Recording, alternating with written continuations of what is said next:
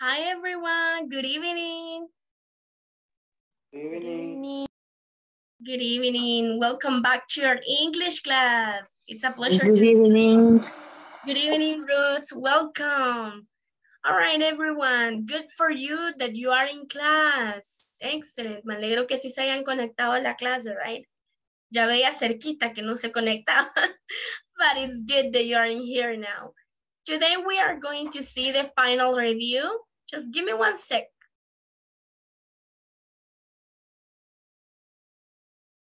Today we're going to see the final review and this is officially class 16. All right, esta es oficialmente la clase número 16. Este día vamos a ver el review final. Recordemos que el día de ayer no finalizamos el test completamente, all right?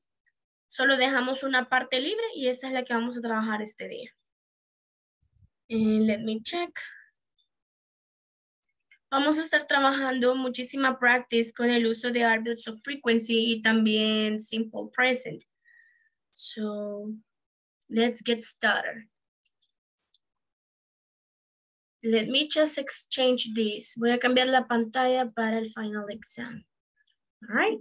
So let's see. Yesterday we finished this class, this part, all right? Ayer terminamos esta parte. So let's go to the next one, which is the last one. F. Fill in the blanks and complete conversations, all right?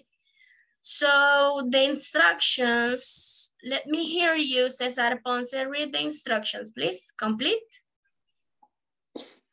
Okay. Complete the conversation. Select the option that complete the 2 blank fields in each sentence or question. Excellent. Thank you, sirs. Yes, very good. So let's check. It says Linda and Chris. Yeah, we're going to develop their conversation. Vamos a desarrollar la conversación de ellos. So let's get started. Vamos a preguntarle a Katia. Katia, ¿qué puso usted o qué cree que debería de ser la respuesta correcta en esto? Do lives, does lives, do live or does live? Sería, do you live in apartment? Thank you. Thank you. Let's go with Jamilet. No, I doesn't lives, don't live, doesn't live, don't lives. I don't live. All right, thank you. Let's start. Daniel Lopez. Do have, does haves, do haves, or does have? Sería do have. This one. Do have. Do La have. tercera. The third one. Have. Okay. Thank you. Let's go to the next one. Ruth. Let me see if we have Ruth. Yes, Ruth. Yes, it does. Yes, it don't. Yes, it doesn't. Or yes, it do. Does. All right. Thank you. And Diana, that sounds nice. Do live, does live, do lives, or does lives?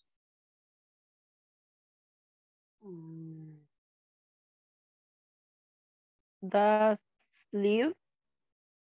All right. Thank you. Let's go to the next one. No. Cesar Ponce, no. I doesn't lives, I don't live, I doesn't live, or don't lives. I don't live. This one. No, 2. Yeah, this one. Don't live. Number 2. Yes. Okay, good. Let's go with Daniel Lopez. That sounds nice. Do haves, does have, do have, or does haves?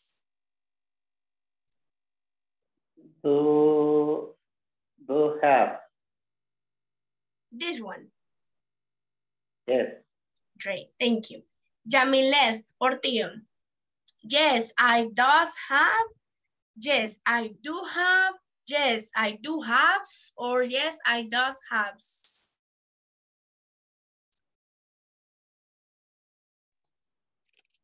Okay.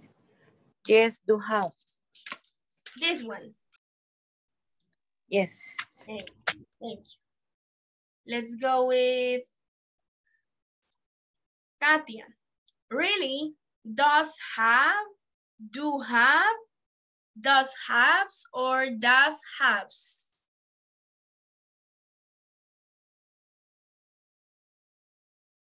Does have. This one. Yes. Thank you. Let's go with the next one. Ruth Villalta. Yes, it do has, it do have, it does has, it does have.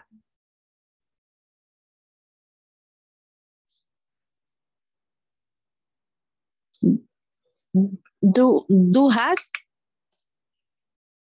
Do has, okay. Thank you. Do not worry, everyone, que conversación más larga. All right, no se preocupen, si han cometido un mistake, ya vamos a ver cuál es y lo vamos a corregir y vamos a explicar why. So let's check, let's go with the next one. Vamos con Diana. Does have you, do have you, do haves, or does haves?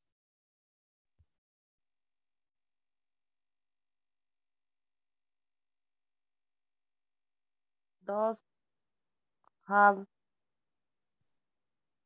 This one Do, or do this ha- one? Does have. All right, this one. Thank you. And the last one, Cesar Ponce, please. Yes, I does. Yes, I don't. Yes, I doesn't. Or yes, I do. Yes, I do. Thank you. Let's submit. Vamos a meter el examen a ver qué nos sale. Okay, what happened over here? Vamos desde el inicio por si hay otra mala. Y desde ahí lo venimos cargando. Okay, so number 1, it's correct. Number 2, it's correct. Number 3, okay. What happened over here? ¿Qué nos pasó aquí? Yo expliqué en repetidas ocasiones, muchísimas ocasiones, que el it es una third person, singular, right? Por ende no puede llevar do. Pero ¿qué sí es lo que puede llevar? Does. Does. Excellent. So let's check. Does have. Quitamos esta. Then yes, it does. Very good. That sounds nice. Nuestro sujeto you no nos permite bajo ninguna circunstancia utilizar does. Por ende, ¿cuál sería lo correcto, Diana? Do. ¿Y cuál sería? Do live or do lives? Do live. Excellent, Diana. Very good. Thank you. Okay. Vamos a meter esa ya para que nos vaya dando las tricks, right? Yes, very good. Vaya. Ahora sí, la number 1 is correct. Number 2 is correct. Number 3 is correct. Number 4 is correct. Number 5 is correct. 6 is correct. 7 is correct. 7 is correct. 8 is correct. 9. Veamos. Aquí preguntamos, really, does your house have many bedrooms? Por ende, no podíamos responder con do, porque no estamos preguntando con do, estamos preguntando con does. Entonces, Yamilet, ¿cuál sería la respuesta correcta aquí? Does have. Excellent. Thank you. Very good. Next one. Does you, la misma cuestión que aplicamos en la anterior. You no nos permite bajo ninguna circunstancia utilizar el does. Because it's not third person singular, ya que no es la tercera persona singular. So let me ask you, a ver, le pregunto a Ruth, ¿qué tendría que poner yo aquí? Si esta, la primera, no está correcta.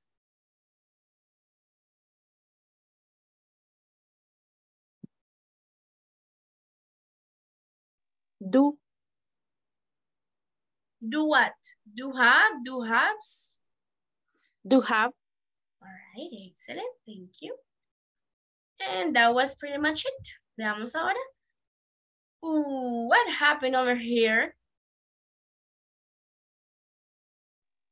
Do have. Do.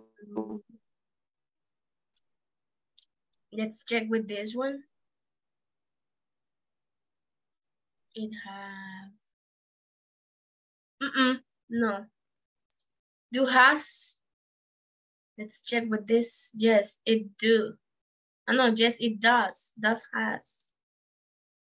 Esta ya es otra sentence, everyone. Ya les voy a explicar eso. Si sale bien, les voy a explicar. Aquí está. Vaya, teacher, wait a minute. Espera un minuto. Usted nos enseñó que después de utilizar el does, ya no necesitamos utilizar el irregular verb in the third person singular. ¿Correcto? Así es. Y no vamos a cambiar de parecer porque esa es la regla gramatical. Pero aquí, el it, del it en adelante ya es otra idea, es otra oración. Por ende aquí, la regla anterior queda vetada y se pone la que ustedes ya conocen. Por eso está la coma ahí, ¿verdad?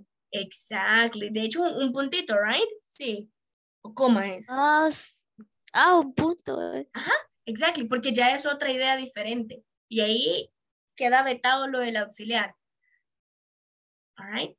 Is it clear? ¿Está claro, everyone? Yes. Great. Very good. Now, utilizamos el does because we have been asking with does. Hemos estado preguntando con el does en la anterior. All right. So that's correct.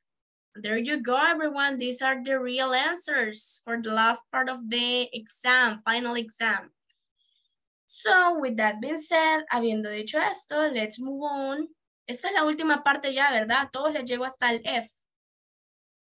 Yes.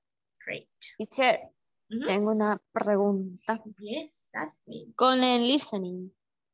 Mm, Ya lo escuché muchas veces, pero yo solo escucho second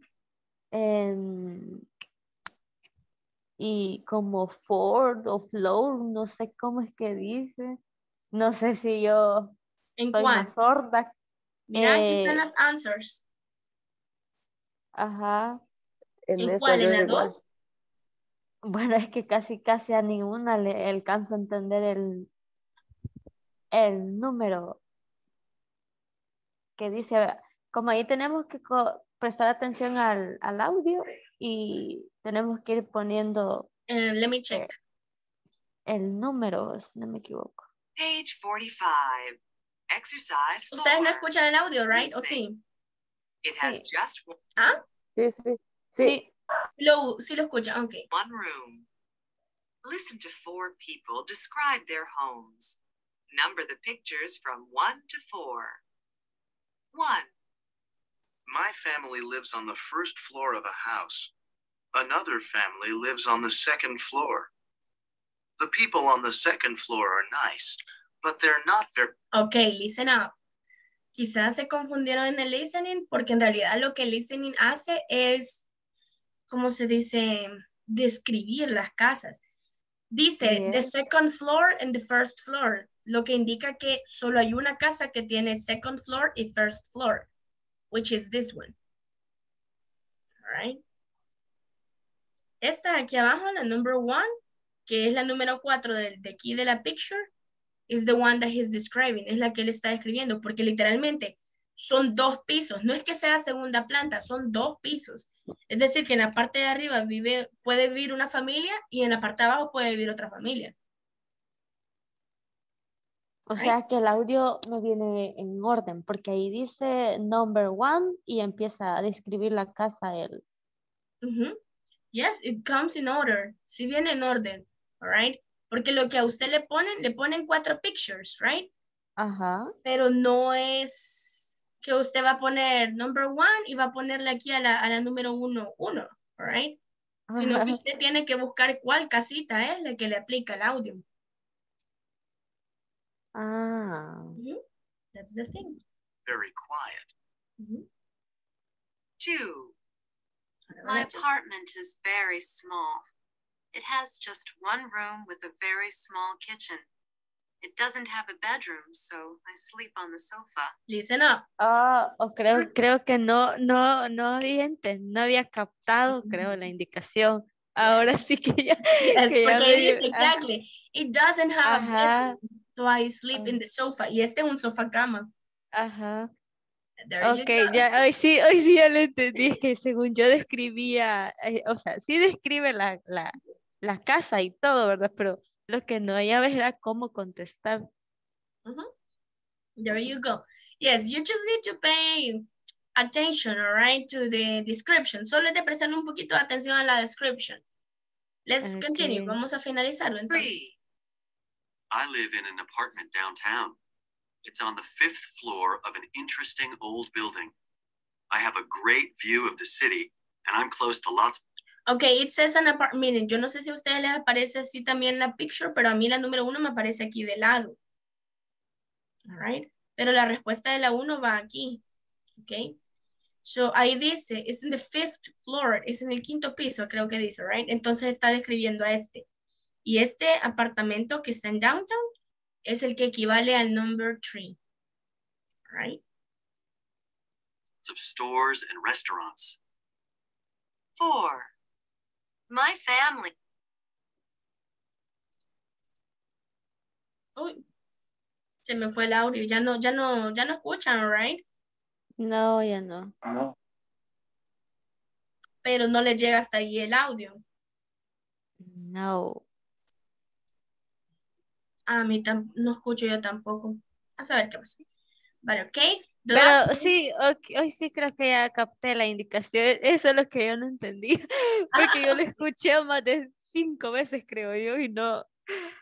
Mejor, así practica su listening. All right. But there you go. Don't worry. There you go. Aquí están las respuestas. All right. So with this, we finish entirely the exam. Con esto finalizamos completamente el examen. But we won't stop in here. No vamos a parar aquí. Seguimos con la clase. Let's check. We are going to practice our reading skill. Vamos a practicar nuestra lectura. Como va en inglés. All right. Let me check.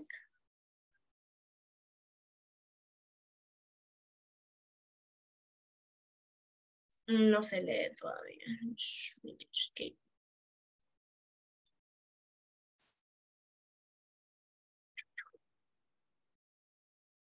No, no yet.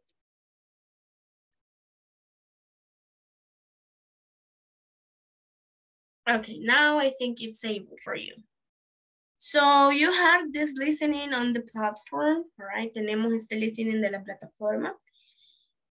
First, yo espero que usted ya lo haya escuchado unas 5 veces o unas 10 veces este audio para repetir las cantidades que se mencionan, all right? But if not, don't worry. Pero si no, no se preocupe, siempre lo vamos a hacer aquí, okay? This is practice for you. So it says, climb the stairs of New York City's Empire State Building in the Empire State Building run up. The climb is 1,050 feet and 320 meters, 80 floors, or 1,575 steps. Winners can reach the top in just 10 to 11 minutes. Can you? Let's check. ¿Será que podemos correr así? So let me voy a pedirle, please. Okay, first of all, antes de ser agresiva y pedirle a alguien que participe, ¿alguno de ustedes quiere ser voluntario para este primer párrafo? Yo les voy a ayudar con las cantidades, no se preocupen. I am. Great, excellent, sir. Action.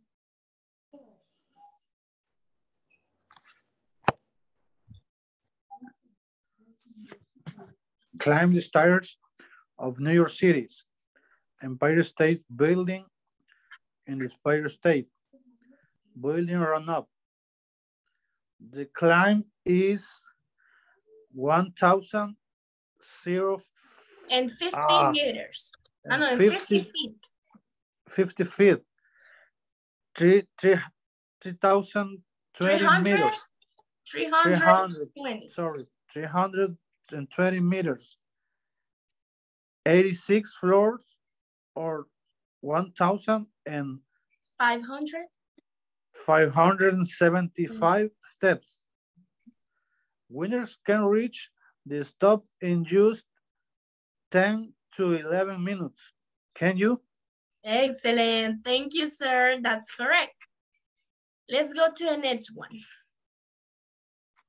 Take 8 or 10 days to race across the America from Irvine, California to Savannah, Georgia. Cross the entire U.S. in this 2,900 mile and 4,667 kilometer bicycle race. In this race, there are no time outs for sleep. For 8 to 10 days, racers can sleep only about 3 hours each day.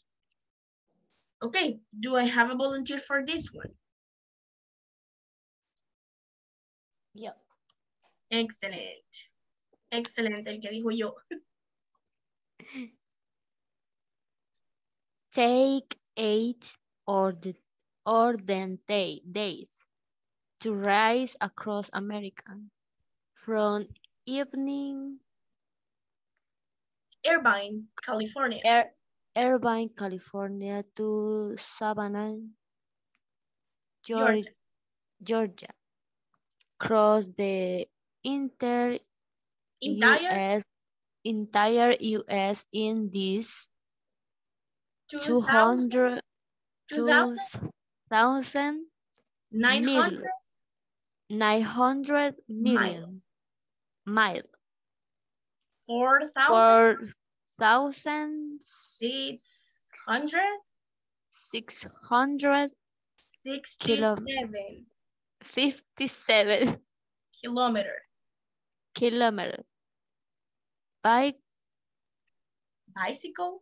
bicycle race.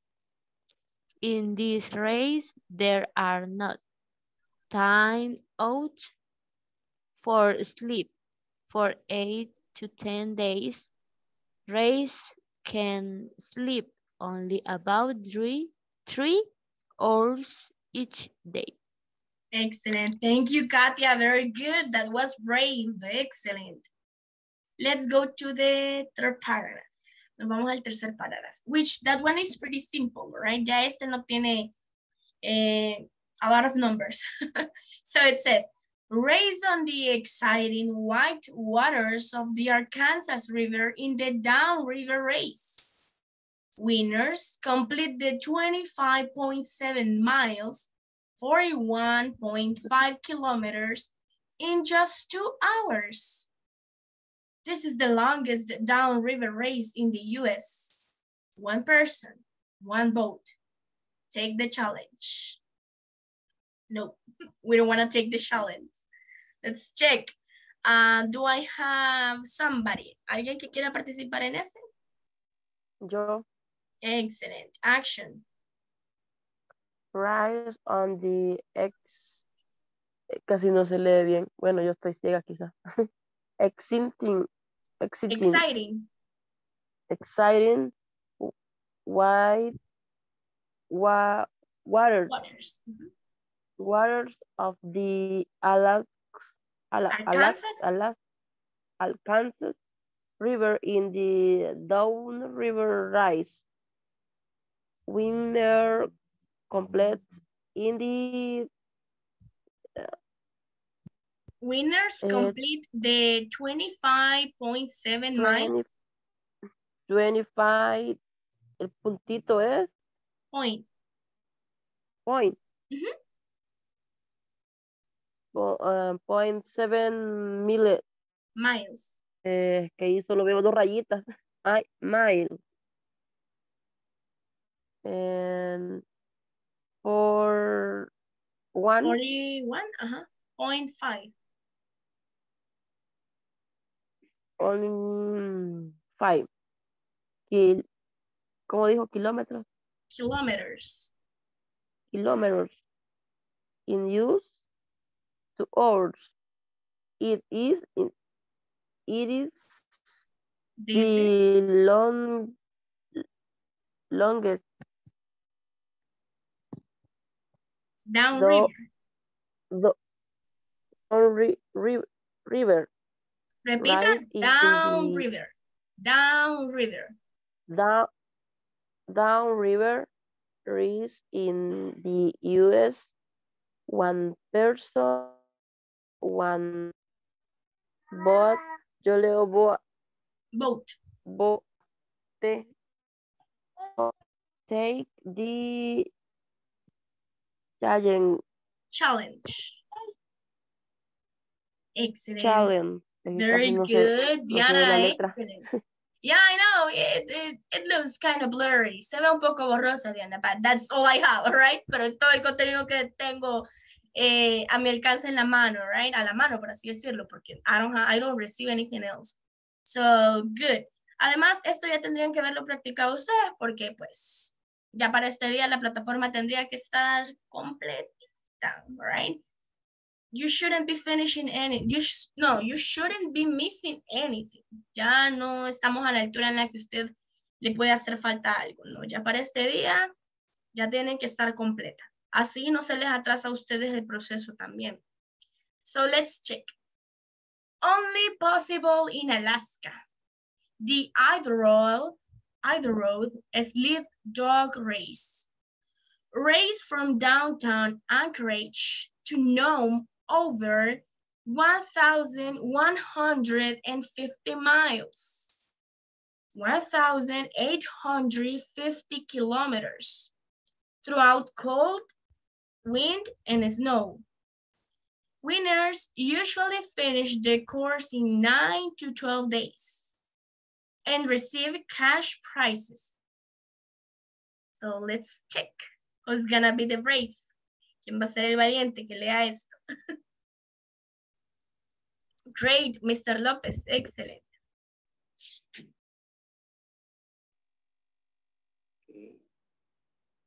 Only possible in Alaska, the Iditarod Sled Dog Race.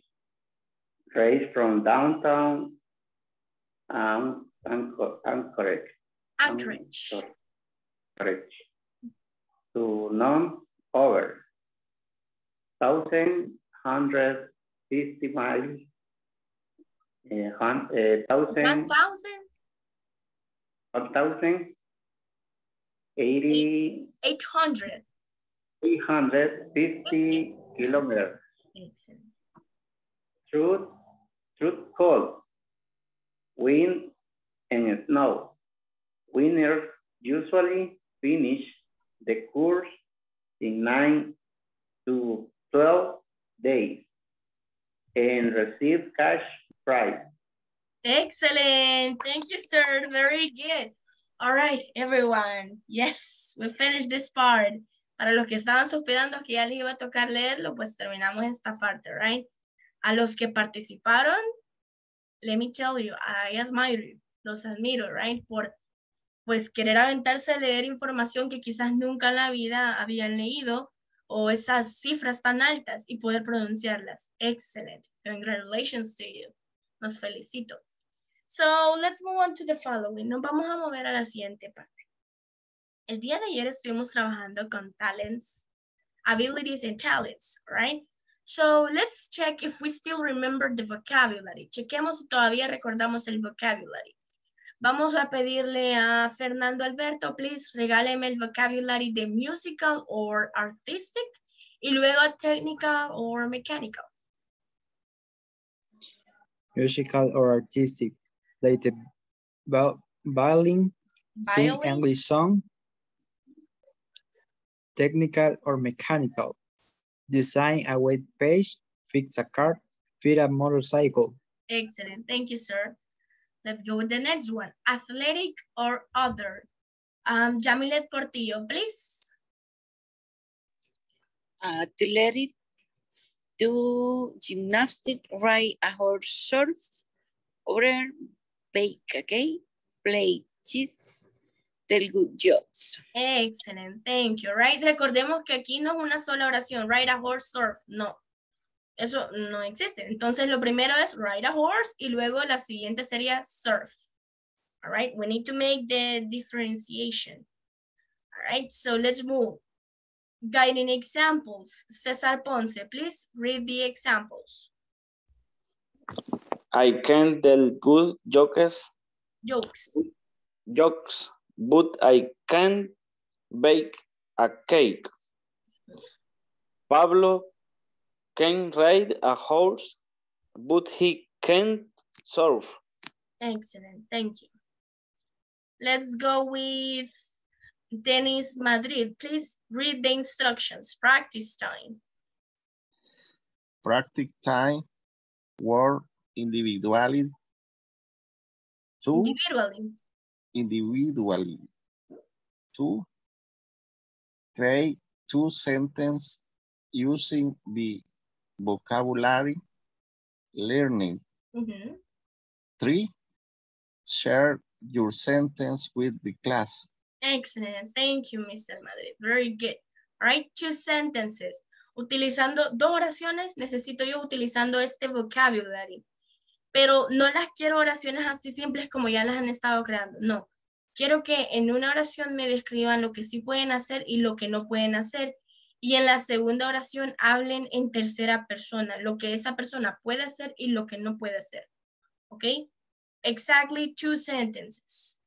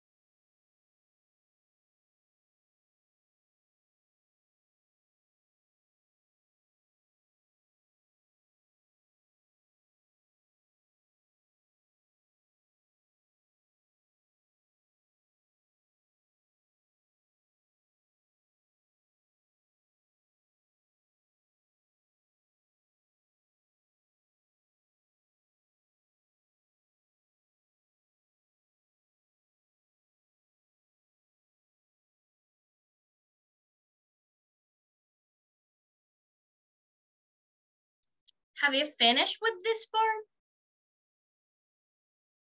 Great. Let's listen to Mr. Lopez.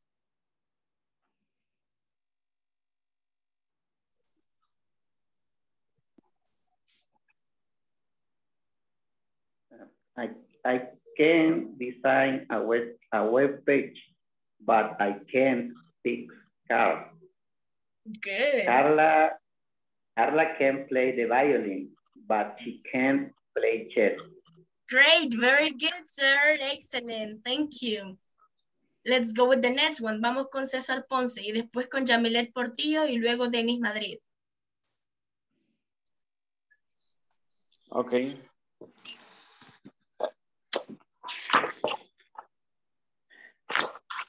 I can design a web page, but I can't play the violin.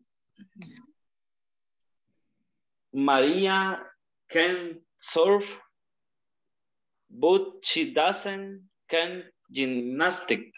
Ah, vaya, ahí no puede poner el doesn't y el can't porque son dos auxiliares y los auxiliares no se encuentran. Solo puede poner can't. Okay. Very good, sir. Gymnastics. Very good, sir. Thank you. Let's go with Yamilet y luego Denis.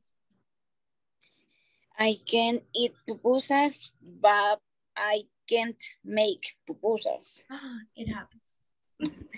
Antonella can drive a car, but she can't fix a car. All right, very good. That's funny, actually. Thank you, Jamilet. Let's go with Dennis. I can drive a car, but I can drive a motorcycle. Number 2, she can play a basketball. She can play basketball. Okay.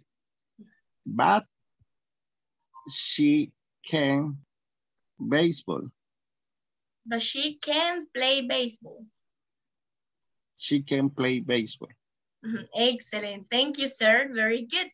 Vamos con Ruth Villalta y luego Katia Cruz. Action, Ruth.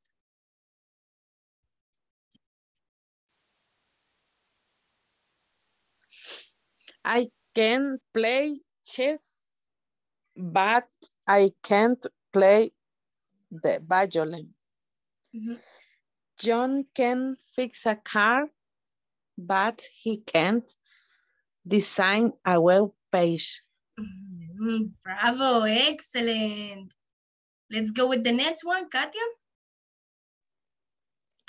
I can dance folklore. I can't dance folklore. She can eat.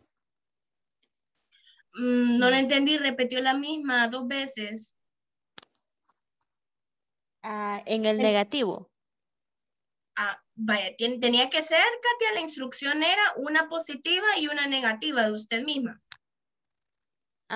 Es que a la negativa le puse el mismo de No folclore. se puede. No se puede porque estás diciendo no puedo bailar folclore, pero sí puedo bailar folclore. Es que no sabía cómo ponerle como robot. Así que solo puse el robot, pero no sabía. No sé like a robot. Ajá. O sea, iba a decir I can't dance como robot. Like a robot. Like a robot. Excelente. Very good, Katia. Ahora sí, ahí sí ya tiene sentido. Continue. Okay. She can eat chili or chile. Chili. She can't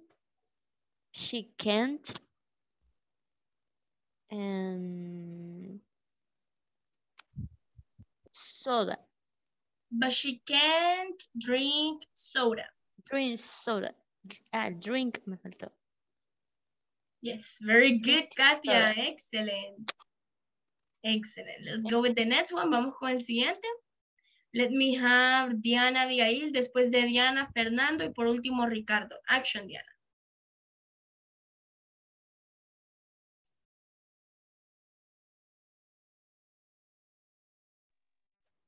No sé si la hice bien. Ahorita le digo. I can play soccer very good, very well. Ajá.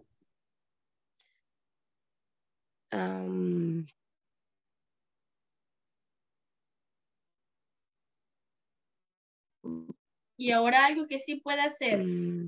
But I can. Permítame.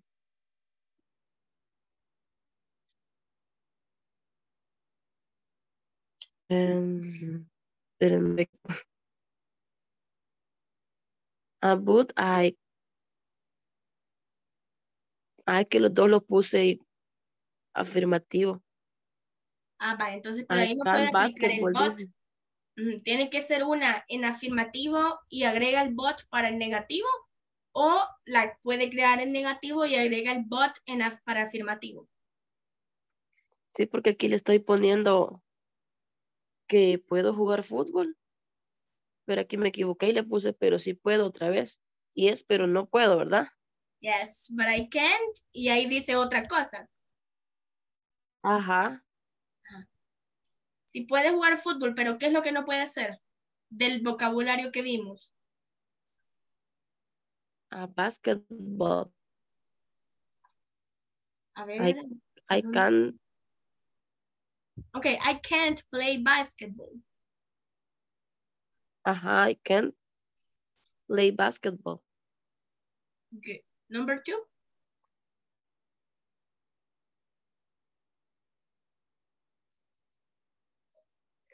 El dance, sí, ¿verdad? La número 2, number 2. Maria can dance very well. She can't dance well. María puede bailar muy bien, pero no puede bailar.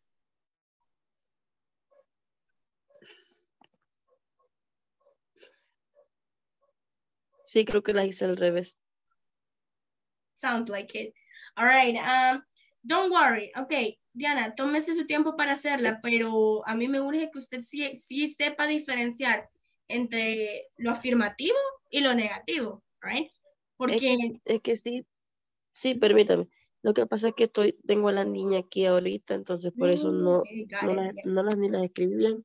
No se Pero preocupe, sí, como lo de ayer, como lo que hicimos ayer. El afirmativo y el... Good, Diana. Lo voy a hacer y se las mando ahí al chat. Sure, it's okay. Gracias, thank you. Okay, let's go with Fernando. I am Fernando. I can work all day, but I can't tell good joke. Yeah. Paola can sing English songs, but she can't bake a cake. Good, excellent, very good. Thank you, sir. Let's go with Ricardo. Okay. I can play the guitar, but I can't sing. My cousin Diego can drive a car, but he is an excellent rider bicycle. All right, but he's great at riding a bicycle. Very good. Good, Ricardo. Excellent. Great job. Excellent, everyone. Okay, vaya. Con esto queda ya completamente cubierto el tema del can't y el can. All right. Pero si les surgen dudas ahorita en relación a ese tema, pueden hacerlas, right? That's why we are in here practicing. Por eso estamos practicando aquí. Así que pregunto, ¿tienen dudas? Teacher, solo una consulta. La pronunciación correcta de la palabra but, ¿cuál es? But. But. Como así. But. Ok. Very good. Ok, gracias. Welcome. Excelente. ¿Otra pregunta? Ahorita es su tiempo, right? Que pregunten. Teacher, esto no lo entendí bien. Teacher, ¿por qué no puedo utilizar do y can al mismo tiempo? Okay, nothing else? Great. Let's move on to the following, my dear friends. Todo el curso, este nivel, lo hemos estado desarrollando ¿en qué tiempo gramatical? Presente simple. Simple present. English, simple present, very good. Sorry. O también present simple, all right? It's okay. The information it says. Hemos visto las estructuras, hemos visto una cantidad hermosa de verbos y de acciones que podemos realizar y de vocabulary. Aprendimos vocabulary sobre vegetables, fruits, grains, means of transportation, medios de transporte, all right? Aprendimos sobre abilities, all right? And things like that. Todos esos temitas nos han llevado al mismo rumbo. Las estructuras del simple present, ¿ok? Y no es que usted pueda usarlo solo con el simple present, pero para lograr entender una estructura, usted tiene que tener vocabulary que utilizar. Ahora bien, ya aprendimos cómo utilizarlo, pero aún así hay muchos que quizás no comprendemos para qué funciona el simple present. So let's check. We use the present simple to talk about habits or regular activities and situations. Paula, example, Paula gets up at 5:30 every day. Facts and attitudes that are generally or always true. Para hechos que son reales o para actitudes que son reales o casi siempre lo son, right? Example, nurses don't have an easy life. Las enfermeras no tienen una vida fácil o sencilla, right? Y eso es real, es un fact. En cuanto a la otra sentence, Paula gets up at 5:30 every day. Esta es una regular activity, una actividad regular. Es decir, que Paula todos los días en la noche pone la alarma para despertarse a las 5:30. Lo mismo que si usted dijera, when I wake up, right? Cuando me despierto, when I wake up, I brush my teeth, lavo mis dientes. I comb my hair, peino mi cabello. I take a shower. Todo eso son acciones en simple present. All right? Are we picking up the pace? Si vamos siguiendo, ¿qué es el simple present? Yes or no? Yes. Okay, good. Are you taking notes from this? ¿Están tomando nota de esto o lo muevo? Estoy tomando nota. Good, do it. Está excelente, háganlo.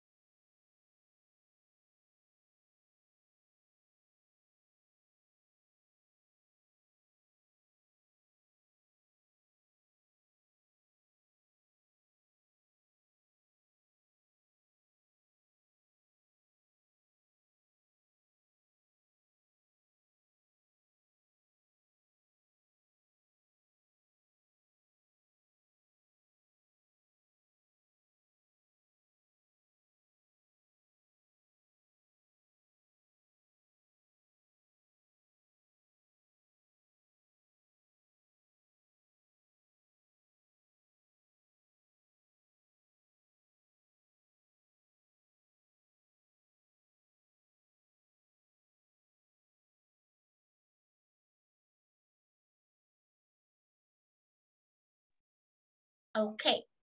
Finish with this? ¿Terminamos or are you still taking notes? Yes. Okay, great. Okay, teacher, we understand when do we use simple present. Ya comprendimos cuando utilizamos el simple present. But what about the verbs that we use in simple present? Pero ¿qué hay de los verbos que utilizamos en simple present? With verbs that end in O, con los verbos que finalizan en O, CH, SH, SS, y aquí les pongo los ejemplos como go, termina con O. Catch termina con CH, right? Watch termina con CH. Wash, de lavar, termina con SH. Y kiss termina con SS. Se nos dice, la regla gramatical nos obliga a agregarle IS en the third person singular, en la tercera persona singular. Por eso es que es tan importante que sepamos reconocer cuál es la third person singular. ¿Cuál es la tercera persona singular? ¿Y cuál es la third person singular, César Ponce? He, she, it. Excellent, sir. Thank you. So, dice que si usted tiene cualquiera de estos verbs que terminan con estas consonants, well, with this vowel and the other one consonants, you are going to add es. Después de eso, usted va a agregar es. Ya vamos a ver algunos ejemplos. De ahí dice la segunda parte. With some verbs that end in y, like cry, de llorar, fly, de volar, hurry, de apurarse o apresurarse, try, de intentar, the y changes to ies. La y, right, la y o la y cambia a ies, interperson singular, siempre en la tercera persona singular, right? No recuerdo, please remind me, recuérdenme si esto se los mostré en la segunda o tercera clase del curso o no se los había mostrado a ustedes. No. No. Okay, then take notes. Sí, es que esto es extra. A mí siempre me gusta que mis alumnos comprendan qué cambios se le tienen que hacer a algunos verbos, porque no todos son sencillamente de agregarle S, right? Por ejemplo, a drink, ustedes solo le agregan S, drinks, and that's it. Pero aquí, estas son otras reglas gramaticales que ustedes tienen que conocer. So take notes, así que pueden tomar nota.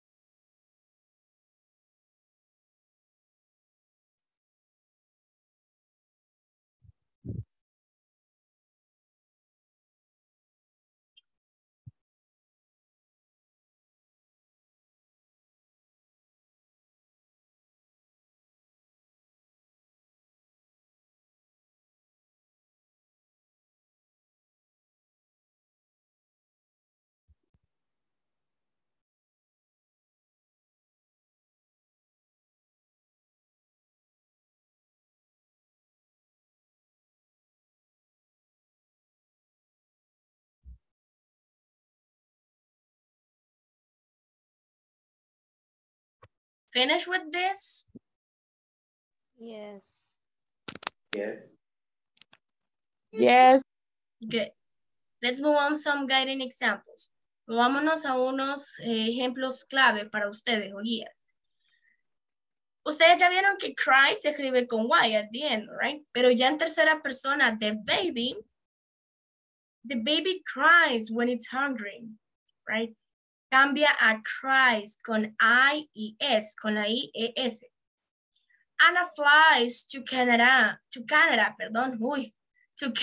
every year. Anna hurries every day to catch the bus. Although Maria is not a good student, she tries to get good grades. Aunque María no es una buena estudiante, ella intenta tener buenas notas. All right?